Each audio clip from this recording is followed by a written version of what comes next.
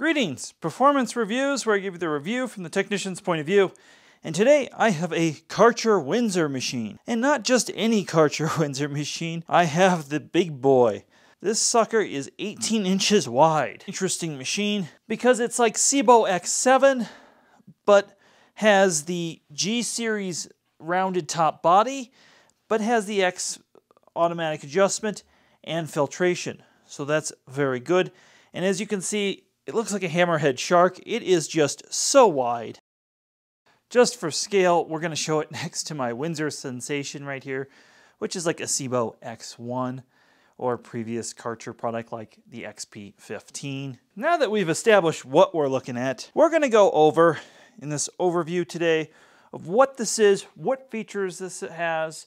We're going to do a sound test. We're going to do a carpet pickup test. We're going to go in the shop, take it apart, and show you the insides. And I'm going to explain who this is for. I think we'll start off who this is for. This is for somebody who needs to vacuum a wide area of carpet, not hard floor. Specifically, you would use this for carpet, and needs to do it quickly, but the area is not big enough where you would use an auto scrubber or some of the bigger push-behind machines. But a 12 or a 14-inch machine would take too long. Now, this machine has the same motor as the 12-inch and the 14-inch machine, which means you do lose a little bit of suction, but these machines have plenty of power to start with, so I don't think it's a huge deal, but it's just something to note. However, you're getting significantly more power than you would in something like a wide path sanitary or direct air machine, with all the benefits of this being a bypass motor. Now, the first thing I want to note is this was on loan to us from a friend of the channel. I am not associated with Karcher in any sort of way, and this was a factory refurb, which means they put a paper bag in it. Now, I'm just going to say right away, throw the paper bag away. Do not use paper bags in this machine. Do not choke this machine. Do not submit yourself to lack of filtration. Use genuine Karcher or SIBO bags. This is going to increase filtration and airflow and the longevity of your machine.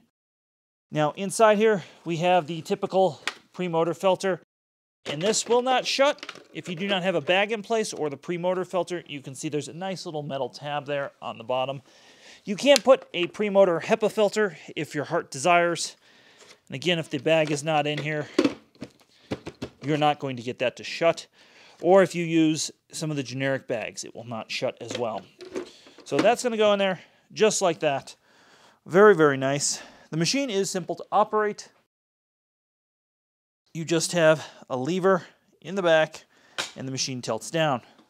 Now, one of the newer features of this machine is if you're really rough with this,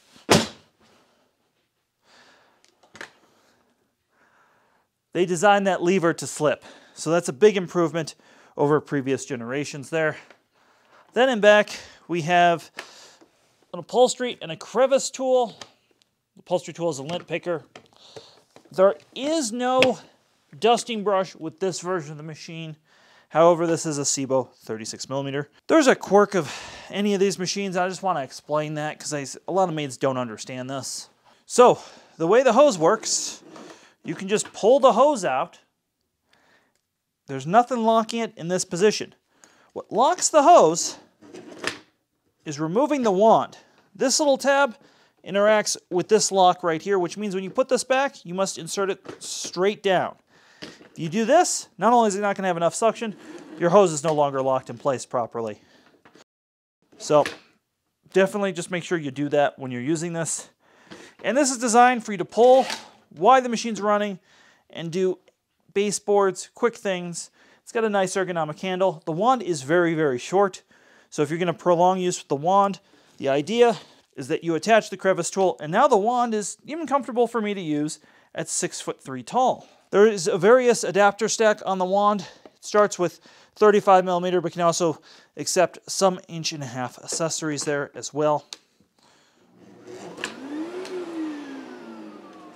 Turning the machine on sucks the hose back into the machine.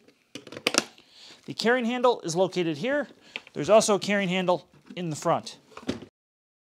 One other cool thing about this is the hose disconnects. So if you need to clear a blockage, you can definitely do that.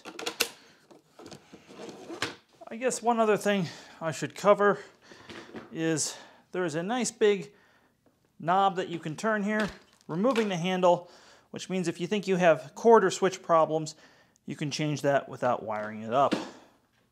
So another feature of this machine is how easy it is just to break apart and assemble. So I'm going to show that. There's a big button here, and that takes the bag compartment off. Like I showed earlier, there's just a knob here, off, and that pulls the handle. So just like that, we can disassemble the machine.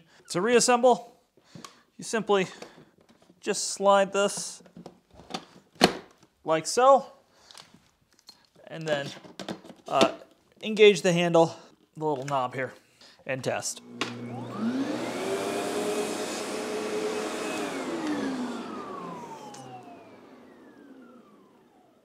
These are definitely the easiest machines to maintain on the market. All right, speaking of clearing blockages, there is a yellow tab where you can get in and clear any blockages you need without any tools.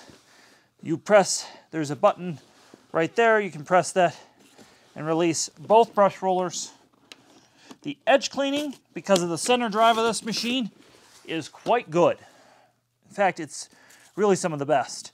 The brush rollers are easy to change, they're easy to clean, they're top rack dishwasher safe, and the machine will adjust as it wears down, which is something that's kind of unique to having the automatic adjustment, is even once the brush roller starts to wear, it's going to adjust the machine based on that sensor. You have a drive right here and you can get in here, clean what you need. There is a squeegee on the bottom of this, which is one of the additions to the newer generation machine versus previous machines. And you can see the end caps are very, very easy. You insert the brush, half turn. I mean, this is just easy and meant for the end user to maintain. The machine itself is still made in Germany. Everything's very, very simple. I have a video, if you want to know how to date these, go check out my interview with Lenny, the head tech at SIBO. He talks about dating these in detail. The machine has soft rubber wheels on the bottom of it, so even if you are rolling this around on hard floor, that way the wheels won't scratch it. Again, I really don't recommend a spinning brush on hard floor, but the performance of this, if you have to do something quick, might surprise you. One of the biggest upgrades to this generation of machine is the filtration. On previous generation machines, it would rely on this top cover to hold the filter in place.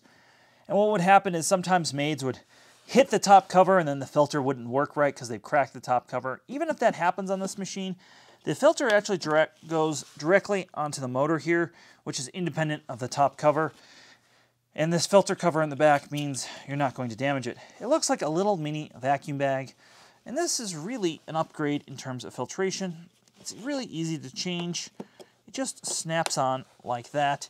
And then this cover really does feel nice. All right, in the shop with the XP18, I'm gonna talk about how you get into this machine, some details. First thing I'm gonna do is just remove the filter and set the filter cover aside. The way this is it's very easy to get into. There are Phillips screws. Unfortunately, they have not standardized on Torx yet. Screws have Loctite on them, which is nice. So I'm going to just take the cover off. So one criticism I've had in the past of this cover is these grommets can come off, but they are a little bit better mounted these days. So what we have here are a lifetime belt system.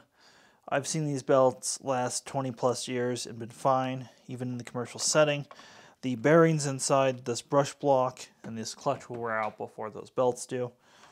Everything's very easy to get to if you need to get to it. There's just Phillips screws.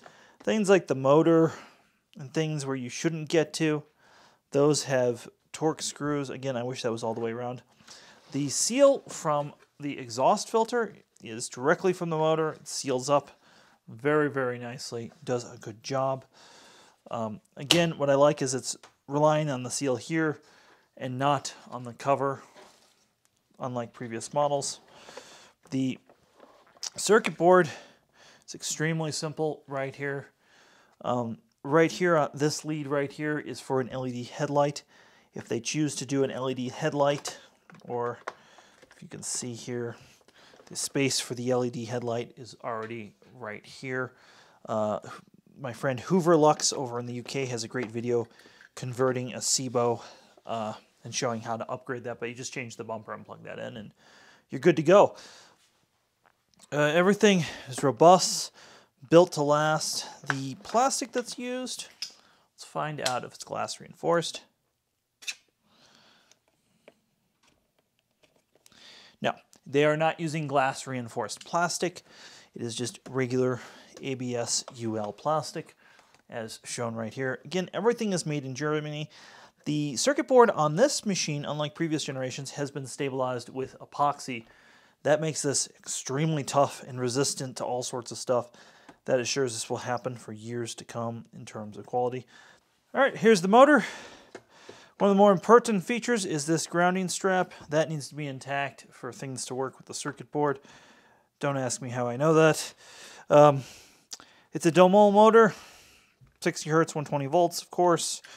When you pull the motor out of its casing, which has a beautiful rubber motor mount, you do have to just untwist this. It comes right off. Very simple. Another thing I was able to find out that is not an advertised feature is that it has a suction relief valve. And I thought that when I tested the working vacuum. So, yeah, it does have a suction relief valve right there. It's a twin fan Domol motor.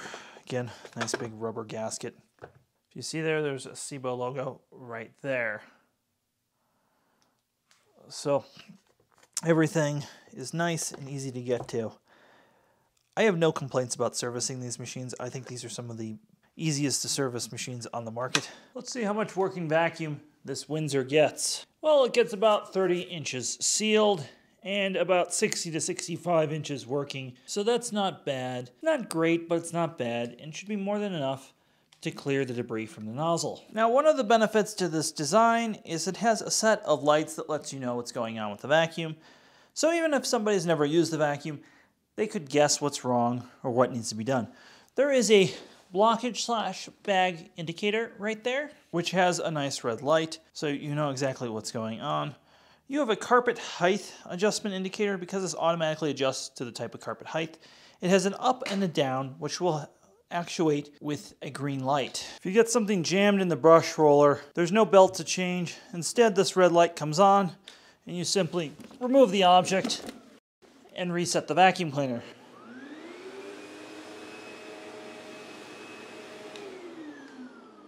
All right, we're going to do the performance reviews pickup test, and also we have the studio microphone hooked up, so you're going to hear the real sound of the machine. And I just want to give a shout out to Ryan, who lent this to the channel for review. So big thank you, Ryan. Everybody go down in the comments and thank Ryan for lending this vacuum out. So let's see how it does. We're going to let the machine self-adjust. And if you're unfamiliar with our pickup test, it's breakfast cereal, flour, cat litter, and fresh pet hair. And of course, I had to do a lot more than I usually do for the width of this machine.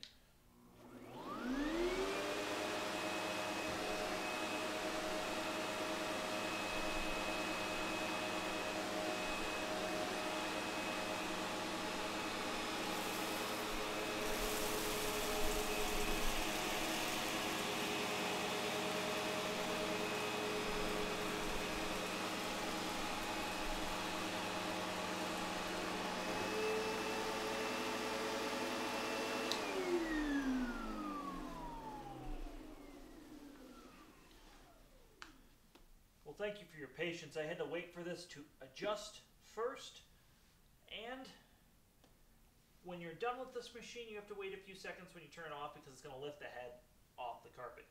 So, right away, breakfast cereal, flour,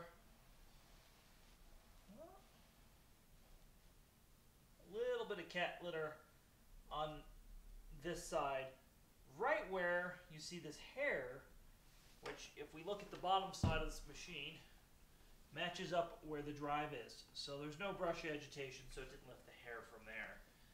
But it edge cleaned really, really well. And that's something that these do. So if you do have hair where the drive is, it might not get it. And same with the cat litter. And this is good results, especially considering we have the same size motor on a larger head. And I want to mention this has a bronze rating from the Carpet and Rug Institute, So I knew it was going to do all right before we started this test. You know, that is what it is. So we're not going to do a test on hard floor. This machine is not really designed to do that. I don't recommend it. So we're not going to do a test on hard floor. So carpet pickup is adequate, but if you're dealing with a lot of pet hair, just understand you might have to go over the section where the drive is again. All right. Well, my final thoughts on the Windsor XP Sensor 18, and this is going to go for the 14 and probably the 12 as well, is if you have a large area of carpet that you wish to clean quickly, efficiently, with a low maintenance machine that can be maintained without a dedicated maintenance person, this is the machine for you. These are probably the toughest upright vacuums on the US market today, and their reputation just shows that. I haven't been to a hotel or commercial facility lately and not seen one of these in the background somewhere. And that's been true for a very long time. So as these machines have replaced the Sanitaires of the world and a lot of the Oryx even, it makes sense. They're low maintenance and built to last. The ease of this particular version with the idiot lights I think is really a good idea when you have a whole bunch of people using it who aren't invested in the product.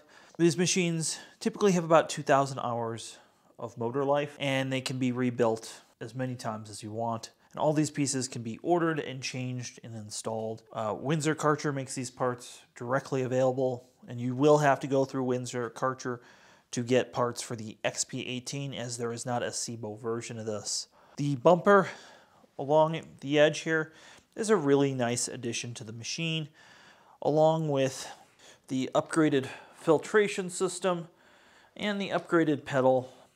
I really like all these things, and I'm glad that they've added all these features to the machine. I also think that the body just looks very sleek compared to the G1, G2. I think the G4 and G5 series body just looks a lot sleeker, even though it's basically the same guts inside. So if you're looking to buy one of these, I'm going to put a link down below that supports the channel to Amazon. I would greatly appreciate if you click on that link if you want to buy one of these. And I'll also have links to the other widths as well. If you're looking to buy a 12 or a 14-inch version, I'm going to recommend that you just go to your local SIBO dealer and pick one of those up. That way you get a little bit longer warranty, and you can get all the instructions and stuff from them as well. Have yourself a fantastic day.